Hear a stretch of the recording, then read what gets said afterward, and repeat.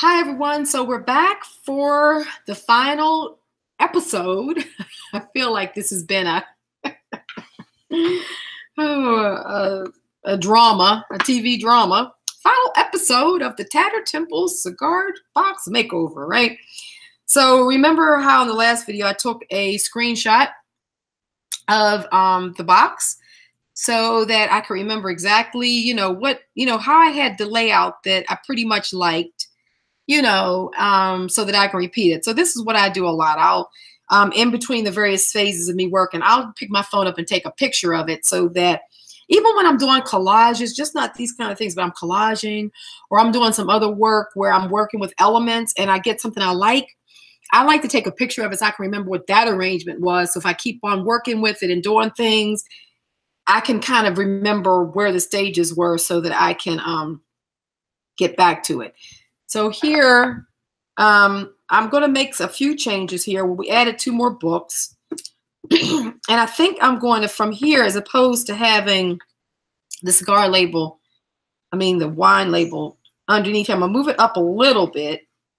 And then as opposed to having this down here, I think I'm going to put it up in this corner because I still want to see some of the flower. And I don't want the flowers. I don't want too much of that to get covered. So I'm going to play around with a few things, but pretty much we're going to keep it like that. Alrighty. So now what we want to do is I want to start off by putting, I'm using my PVA. So I have that over here.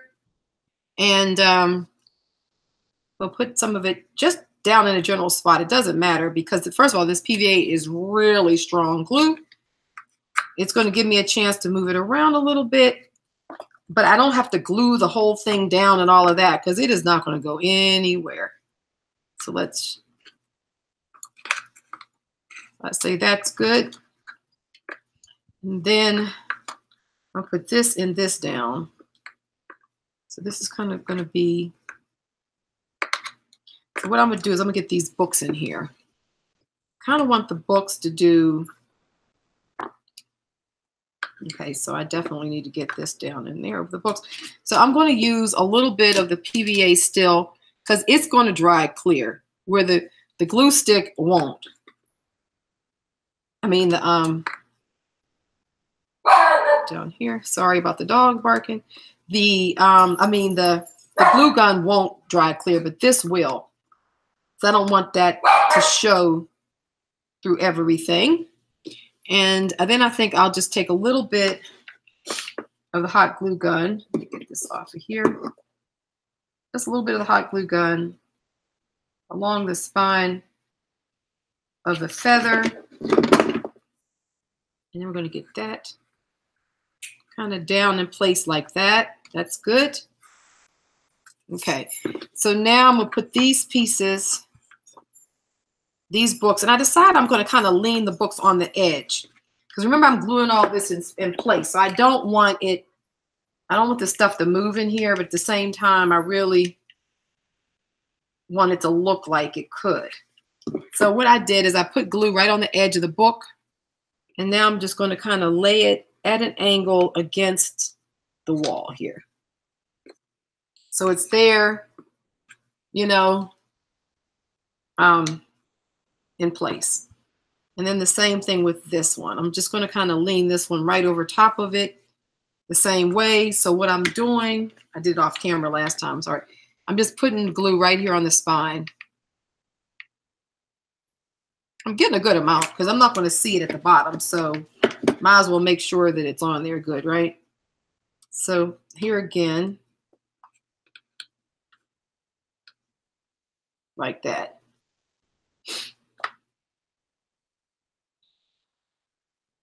So already we're good. See? Perfect. I don't think that I'm going to have to actually put some, I'm going to put a little bit of glue on the back of this because I can see I don't want that to move. But now that I know where my feather is, I'll put some down there. And then this other glue that's there will then adhere. These need to be closer because I need it to look like it's leaning.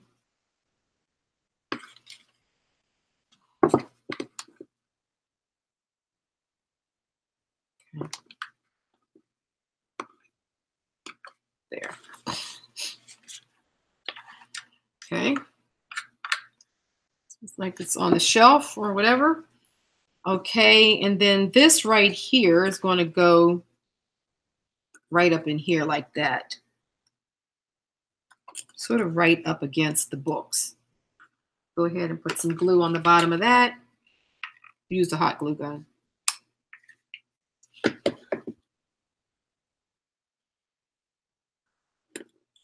Right there.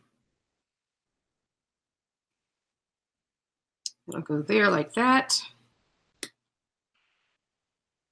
Okay. Alrighty, that's looking good. And then I think the last thing I had up here is I was thinking that I was going to put this book right down like that. And then we just have this to put in. But I don't think I'm going to actually glue this in. I think what I was going to do with this is just put it in. But I guess before I actually glued these in, there was a place for it. Now, not so much.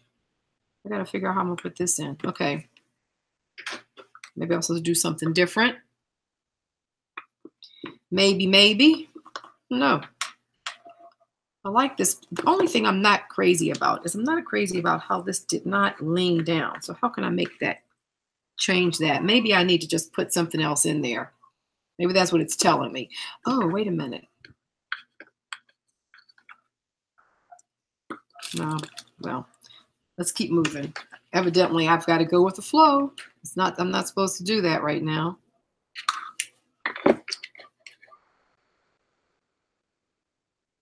This book down like right about there.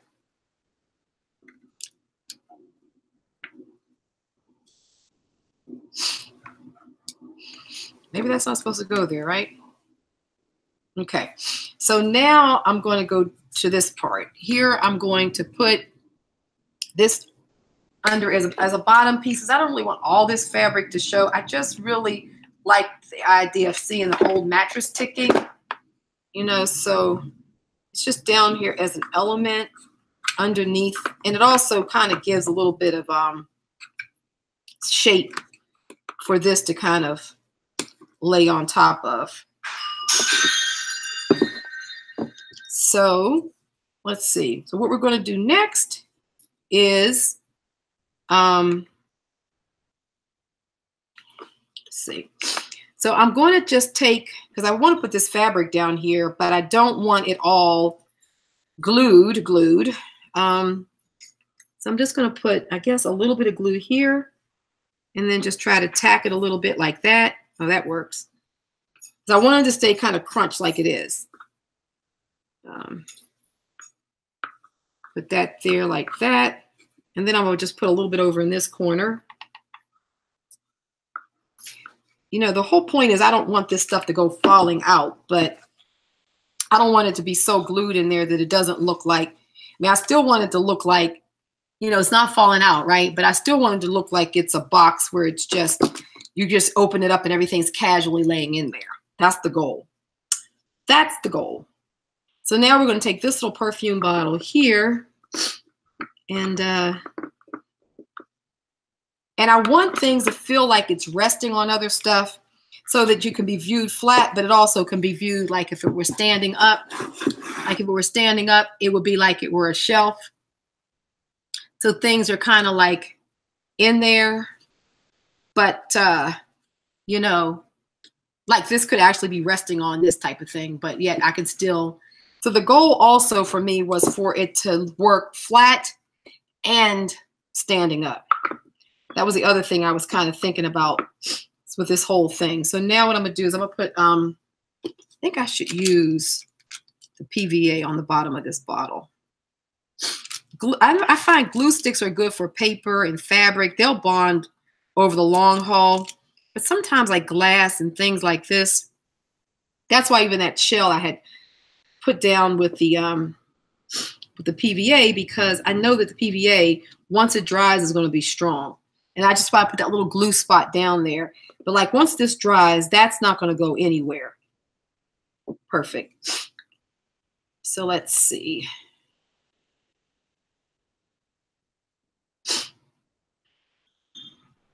So now I'm going to just put a little bit of glue on the back of this. And then we're going to put that, kind of lift the fabric up a little bit so that it doesn't, there.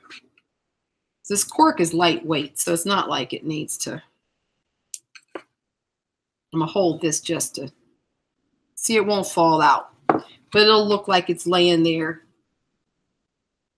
kind of casual like. Now let's get this flower. I kind of have this little spot so it'll kind of lay and hug into this fabric a bit like that. And then this is the bottle. So let's get this bottle in here next. And I feel like I want to do the same thing. I want to put glue on the bottom. I don't know. Am I not supposed to put my dropper in here? But I want my dropper. Maybe like that. Okay, maybe like that. Okay, but now will I be able to get my bottle in? Nope. The bottle definitely goes here. So let's get the bottle in. And I'll put a little bit of glue on the back of the bottle. So I have, because it'll have the PV on the bottom. So I want that here on the bottom. Then I really want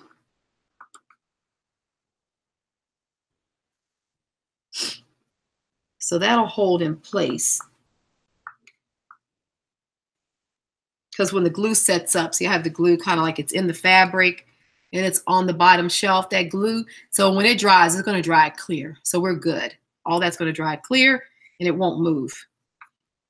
And I just put a little bit of glue stick on the back so it's crunching into that fabric. And we're good there. Okay. Now we got to get our cohiba in here. This has got to go.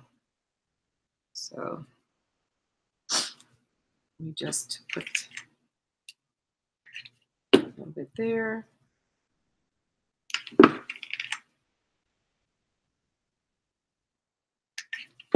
I'm so glad I found this cigar. So, really, I'm happy I found that. That's like so perfect for this type of lady who had the treasures in this tattered temple. This could definitely be I think this is like autobiographical. Or is it biographical? Which one is it when you're still biographical, I guess, when you're still alive? So that's good. I sure wish.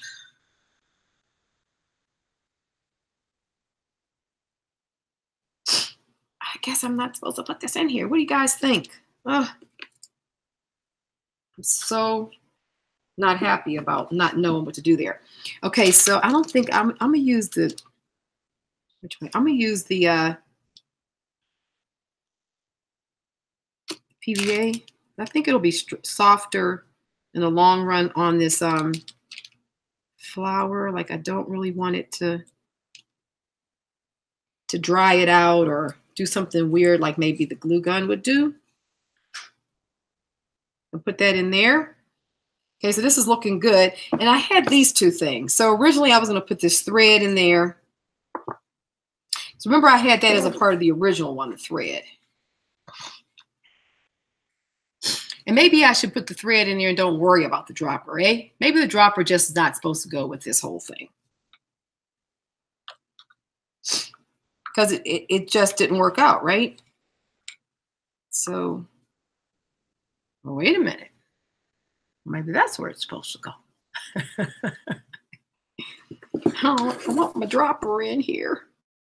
Maybe that's cool. I like that. And it kind of connects the books and everything. I feel like I want to stick some other fabric down. Oh, wait a minute. I had a little bit of this pink, didn't I? I feel like I want to stick something down like in between these books. Like just fabric kind of trapped and yeah, just to kind of give it this extra little something. Okay. I like that. Just softens this up a little bit. Well, I think I like that there. And then the spool fits perfectly, doesn't it? because that was the one we originally had in the very, if you know, the very first video I was kind of dealing with. So I'm thinking what I'll do is, this is a vintage thread spool. I think what I'm gonna do is I'm gonna kind of get it so that it sort of goes right over the stem a bit. Sort of holds that in place, and it kind of keeps the stem from just floating. And get rid of some of these glue pieces.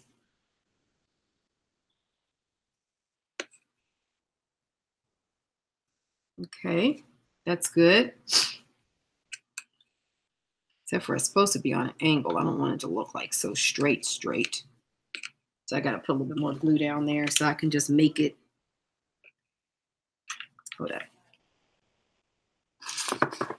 Need some more glue stick.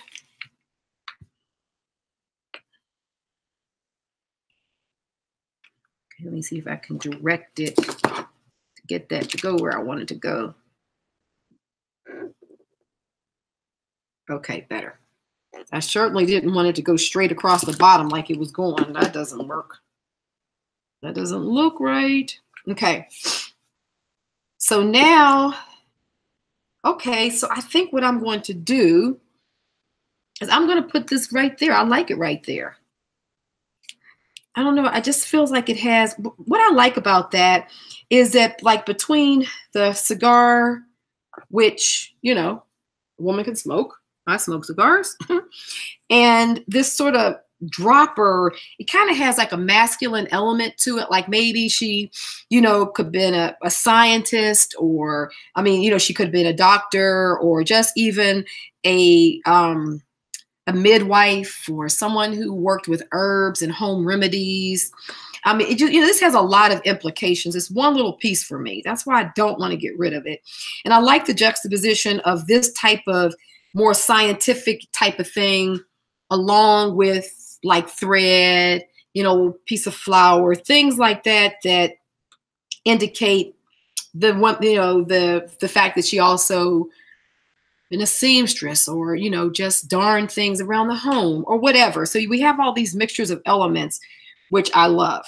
So this is going to end up going right there. So I'm going to put a little bit of glue on it.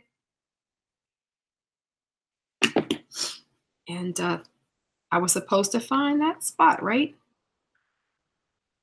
Perfect. Okay. Let's see. I think we're done. Can you believe it? Oh, I love it. So everything is in place, even though things are still drying. It's really pretty good. Everything's holding in there. So everything looks like it's just laying there. It looks like you could just pick any bit of it up and just take it right out. But yet we know that, let's make sure that, yay, nothing falls. Cool. Okay, so everything is nice in place because we used either glue gun, which will hold like on the corks and on fabric. Glue guns are great. But on the bottom of heavier things like these bottles and stuff, the PVA will last a lifetime. We don't have to worry about it. The books have the glue gun. That's fine because that's paper to paper. So you can pretty much see how I did everything to really get it to hold in place. So what I love about it is it looks like a drawer, you know, just like this little tuck away. And we, you know, we did all the aging, but it also looks like, you know, it could be a cabinet of curiosities. Let me see if I can, so you guys can see it like that. So it could be a cabinet of curiosities, and it could stand up like this, right? So we could actually display it. We could display it as a wall piece, or in an easel or something like that, where we could, let me see, I have an easel right here. So if you even think about how you might want to display these, pull this off. This is the Seth After box that he gifted me. So You can always like get one of these easels. I think I got this one from, I don't know, Michael's or somewhere like that. But look how cool that looks. So, you know, you could have this sort of display. I'm having a hard time showing you guys. Let me just do it like this. Okay.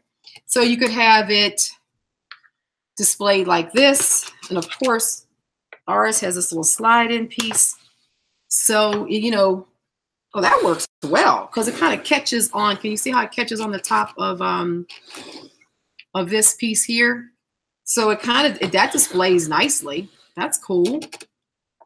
Let me step back so you guys can see it. So that displays nicely. You can see my softbox, sorry. See, I'm still working on that pile of papers in my basket, organizing my junky studio. But so that works nice. So that's an idea if you want to sort of think about how to display it, right? It also can, you know, put a hook on it, hang on the back of the wall. But I like this. I really like this. I think I'm going to be keeping it on one of these for a while and enjoy it.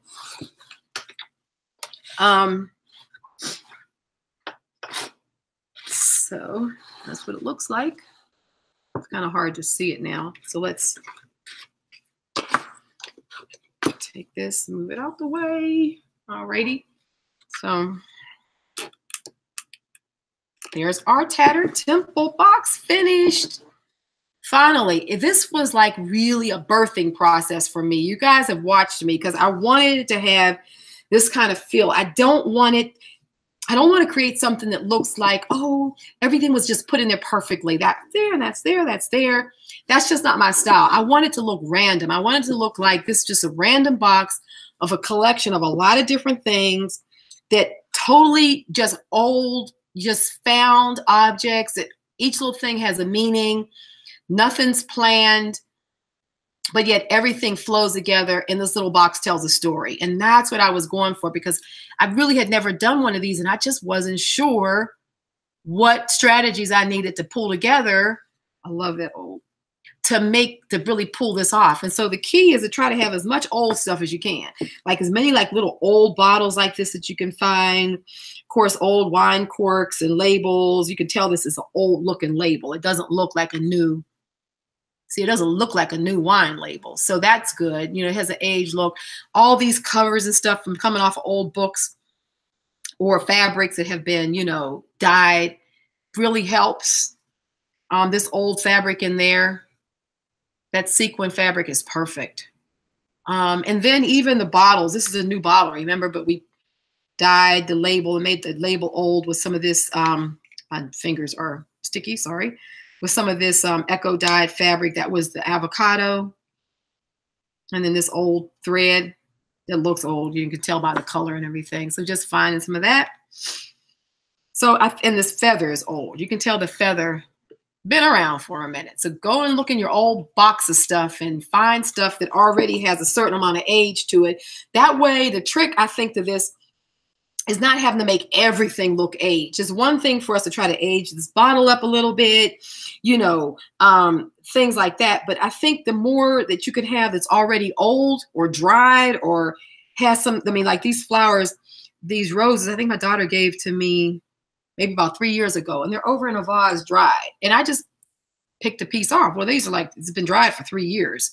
So at least that already has a certain age to it. So that's the trick. I think that's what I've discovered. So my walk away with this is to find as many old things as you can to start pulling together to tell your story. And then the things that we do make kind of bring that age factor in, make sure the color palettes and stuff work. And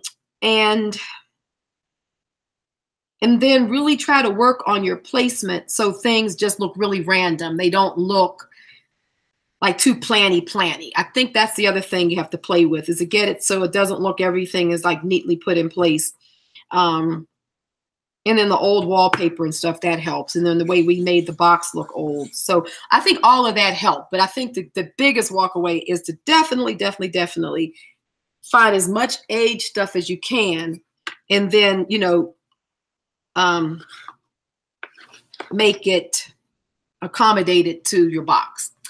Alrighty, well, thanks again, everyone, for joining me here on Patreon and supporting my projects. I really, really can't thank you all enough. Each and every one of you just means the world to me, because it allows me to not only kind of spend time with these kind of projects, because it gives me a place and a focus to share them, and it allows me to explore in a way that I can share with you all and help, together, us working together. It helps to kind of, move through some of the dynamics of the way we create and how to create authentically. So thank you, thank you, thank you. I hope you enjoyed this Tattered Box series. I'd love to see how your boxes are looking, and I definitely will be making more of these for sure. All right, love you guys. Take care, and see you soon. Bye-bye.